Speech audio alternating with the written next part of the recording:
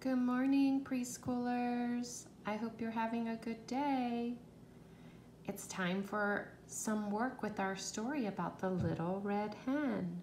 But before we start, I thought I'd sing a song with you that I'm sure you'll all remember.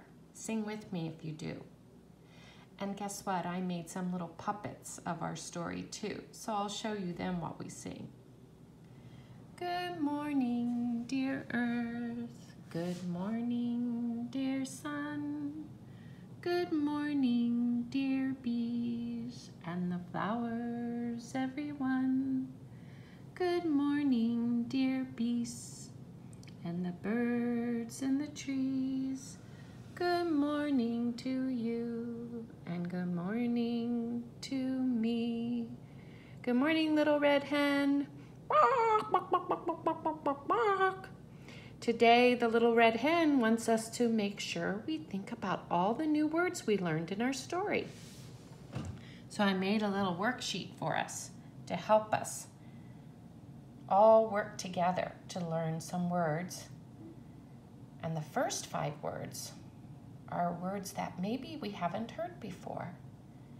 And we'll talk about what their meaning is. What do those words mean?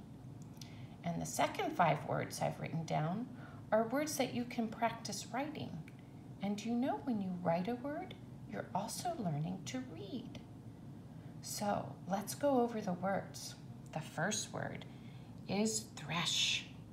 Do you remember hearing the word thresh in our story? By the end of the summer, the wheat stood tall and golden.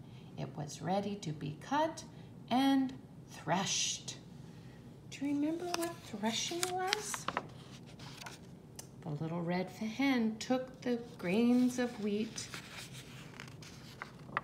or the plants of wheat rather, and then she shook the plants, and out came the little seeds, which is the grains.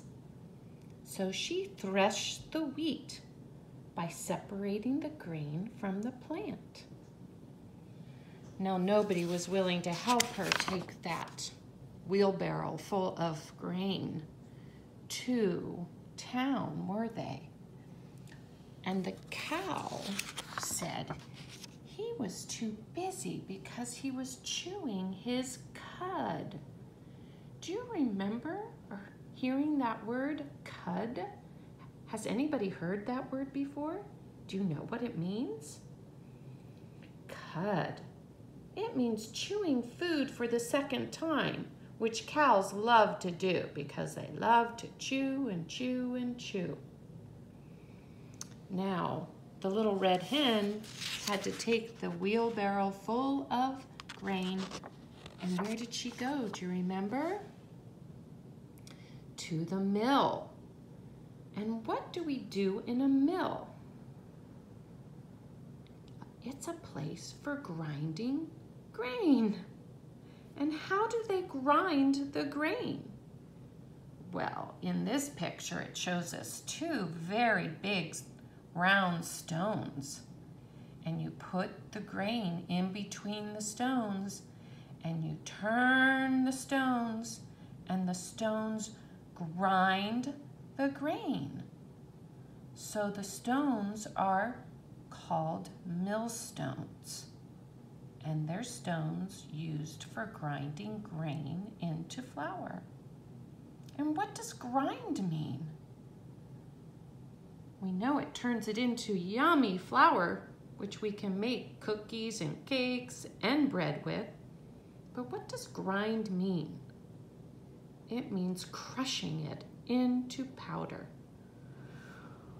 Wow, that's a lot of new words for us to think about and learn the meaning of. Now the next words are 3-letter words. And as you write them down, you can practice remembering what letters make up the word, and then you can practice saying the word, and then you're learning to write and read. So the first word is dog. D-O-G, dog. The second word is red, R-E-D, red. Third word is hen, H-E-N, hen. And then pig, P-I-G, pig. And cow, C-O-W, cow. Wow, look at all those words we can write and learn to read from one story.